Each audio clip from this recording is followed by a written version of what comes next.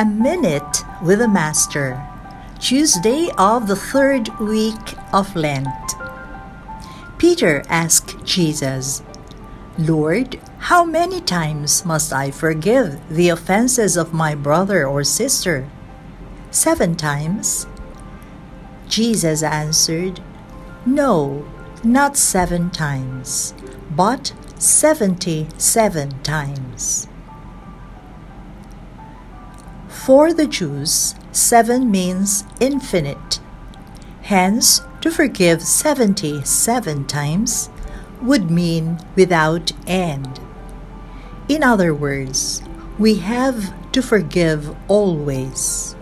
However, we need to have the heart of Jesus to forgive without end. That is, to be able to say with Him, "Father, forgive them, for they do not know what they are doing." When we are hurt by others, do we forgive them?